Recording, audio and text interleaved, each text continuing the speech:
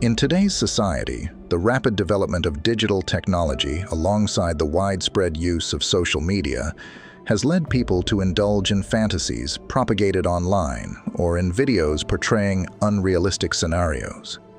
We often find ourselves ensnared in the whirlwind of unrealistic expectations, causing joy and happiness to become fragile. Even the closest relationships can become sources of deep worry and disappointment. At such times, you may find yourself standing on the threshold of a significant event, perhaps a painful breakup where feelings gradually fade, or an unforeseen isolation stemming from toxic colleagues disrupting your personal life. Or perhaps you're confronted with irreconcilable conflicts within the family, where differences in viewpoints and awareness persist. In moments like these, have you ever wondered if there's a way to unlock the door to inner peace? The answer lies not in distant places, but in the Stoic philosophy of self-control, where the concept of detachment shines like a beacon in the dark night, guiding us towards tranquility. Detachment is not advice for coldness. Rather, it's a meaningful journey where we live each moment beautifully, without being bound by circumstances. Delving into the bonds and losses of human existence, we explore the principles of Stoicism. In today's video, we invite you to discover the power of detachment through 7 steps to separate yourself from circumstances. Transform it into a tool to overcome barriers in relationships, work, and confront the challenges of life. We encourage you to watch the entire video because each of us has different circumstances, and perhaps the subsequent steps will truly resonate with you. So don't miss out on anything, and at the end of the video, please comment to let us know which step resonated most with you. And now, let's begin. Step 1. Embracing tranquility. In life, there are times when we need to temporarily step away from a person or situation to regain clarity, perspective, and most importantly, not to create a void or distance. Picture this: you're amidst a lively music performance, with booming music, enthusiastic cheers, and in the midst of it all, you're trying to catch a friend's whisper. Quite challenging, isn't it? That's the scenario we often encounter when we get too close to someone or something. Our emotions, much like the noise of that music performance, obscure clarity and focus. Stepping away is akin to stepping out of that performance into a tranquil space where we can think and feel more deeply. As Seneca once said, "As often as you sojourn, return to yourself."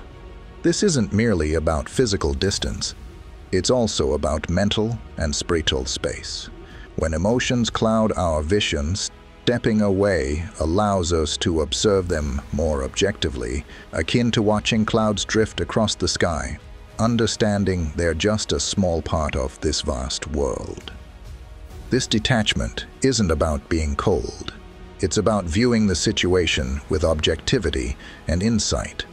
It's an opportunity to see beyond, to see the whole chessboard, not just the piece in our hand.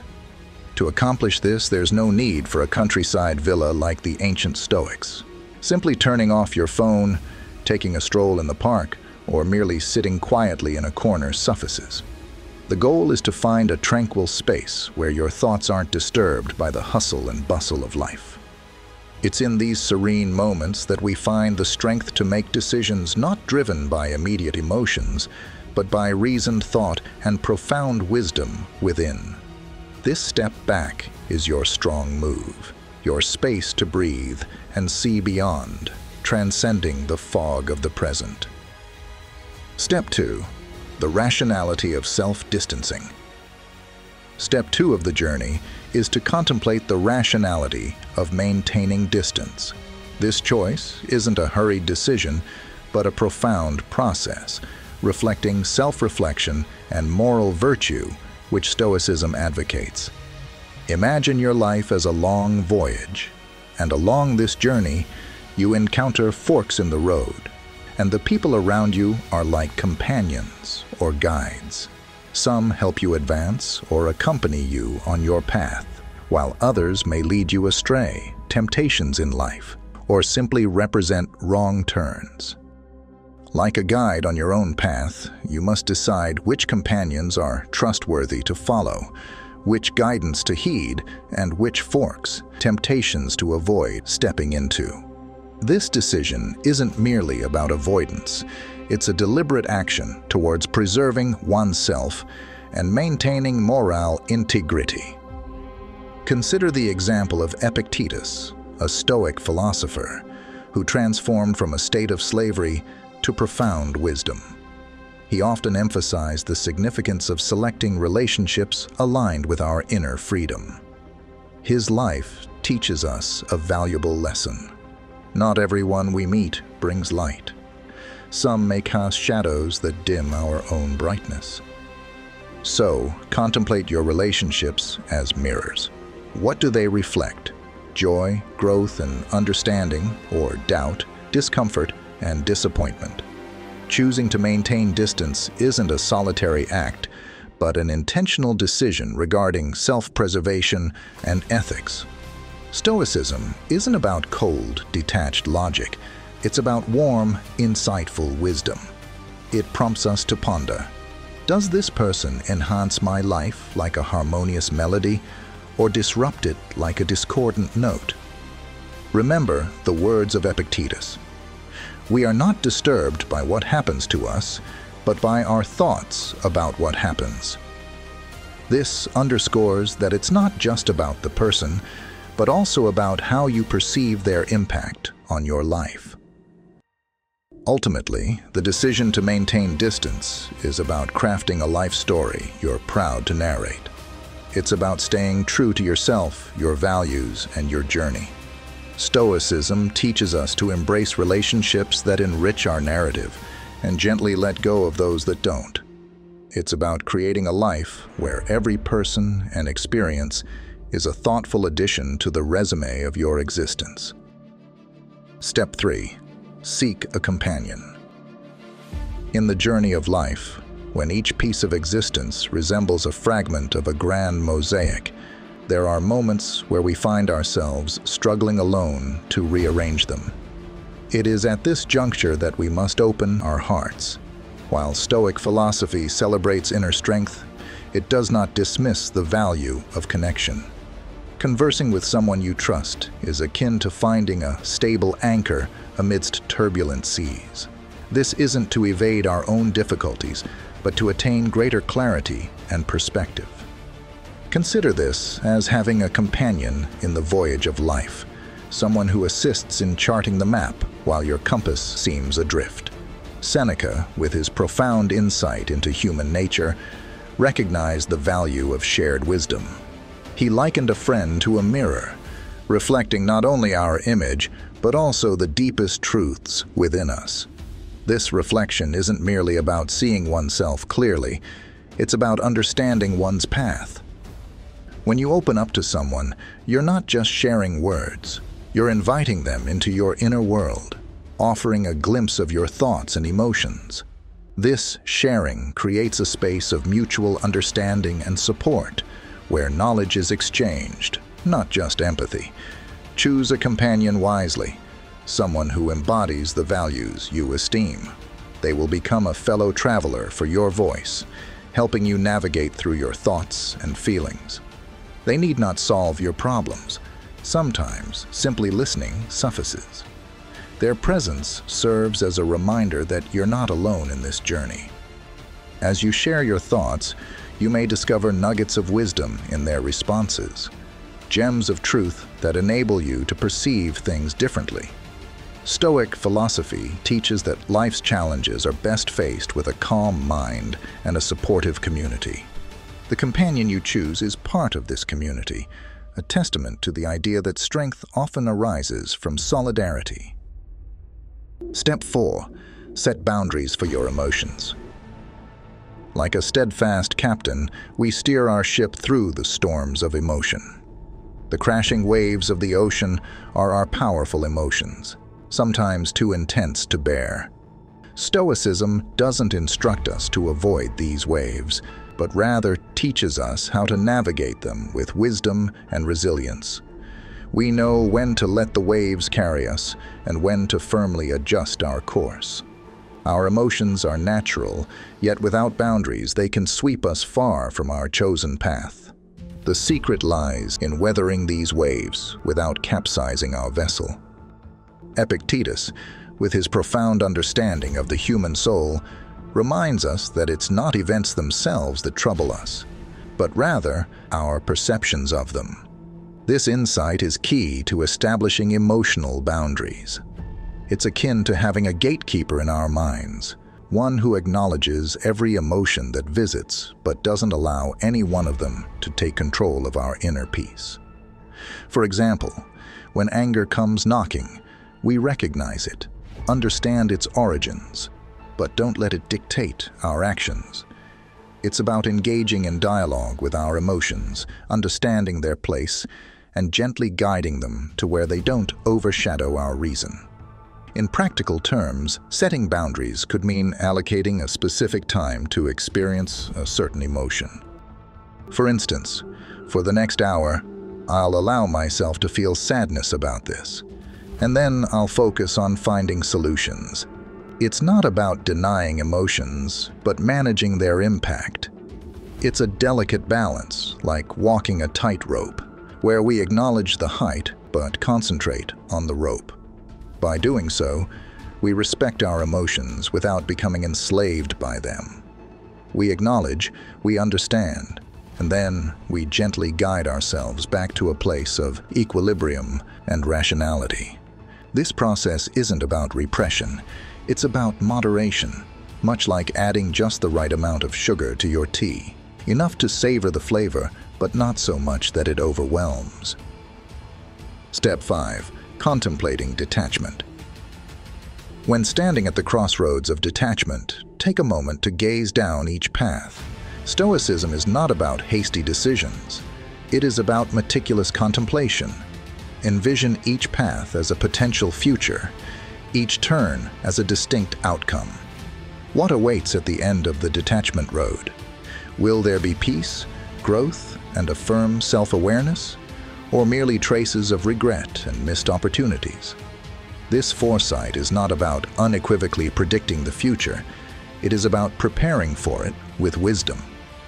Marcus Aurelius, who bore the weight of an empire, once pondered, "Look back at the past with its shifting empires, rising and falling, and you can also glimpse the future."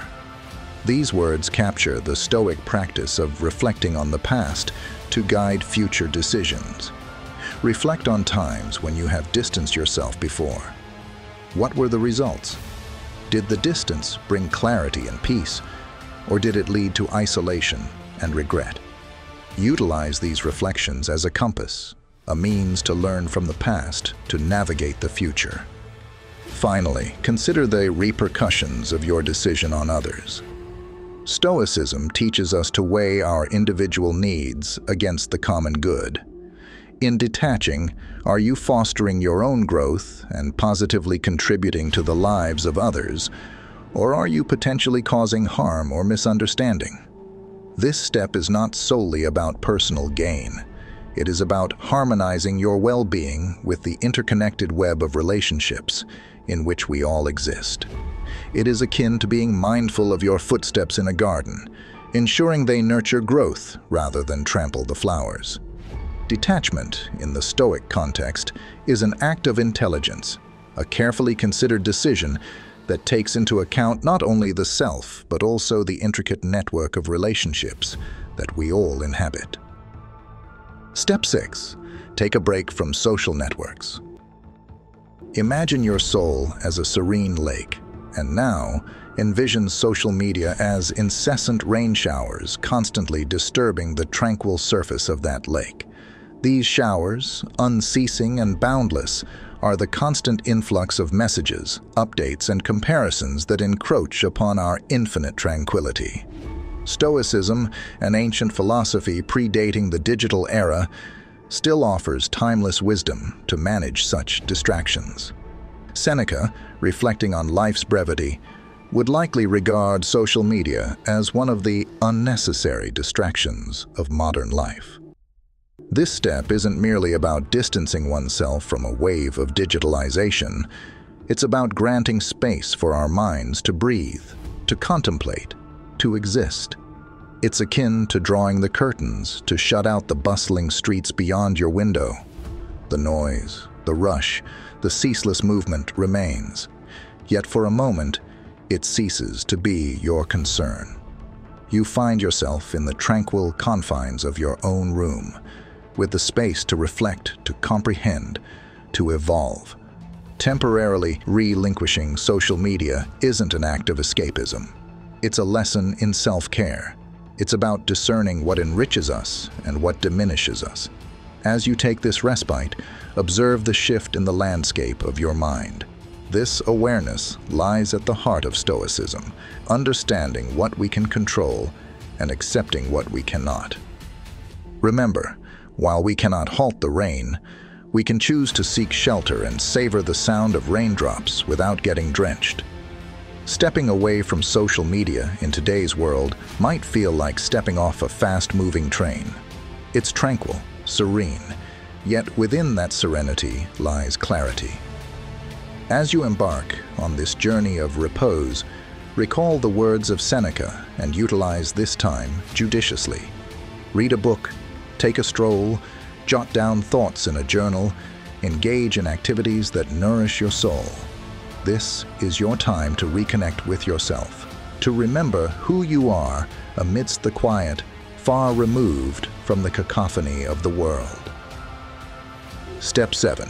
Focus autonomously on your fundamental needs. In this final phase on the path of detachment, redirect your attention to the core of yourself. Here lies the essence of Stoic philosophy, concentrating on what truly matters for inner growth and mental tranquility. It entails not merely discarding the unnecessary, the noise, or the luxuries, but rather concentrating on nurturing the soul. This pertains not only to material needs, it delves much deeper. It concerns nurturing emotions, ethics, and personal development. Consider your life as a garden. What does it require to become robust? Sunlight, water, care. These are indispensable. Similarly, identify what is necessary for emotional and spiritual development and concentrate on nurturing these aspects. Epictetus, born into extreme adversity, comprehended the significance of focusing on the truly important. His teachings accentuate the power of discrimination, separating the wheat from the chaff in our lives. Wealth does not lie in possessing vast riches, but rather in having few desires. Apply this understanding to your emotional realm. Know what you need to feel content, stable, and serene. Recognize that sometimes less is enough in a world of incessant choices and distractions. Find contentment in simplicity and profundity. Indeed, this demands that you spend time reflecting on what truly brings happiness and genuine peace. It could be solitary moments of tranquility, meaningful conversations with friends, or engaging in a hobby. Identify these core needs and prioritize them. This intentional focus aids in detaching from the unnecessary, from people and situations that do not align with your fundamental needs. By directing your life towards these needs, you establish a sturdy and joyful foundation.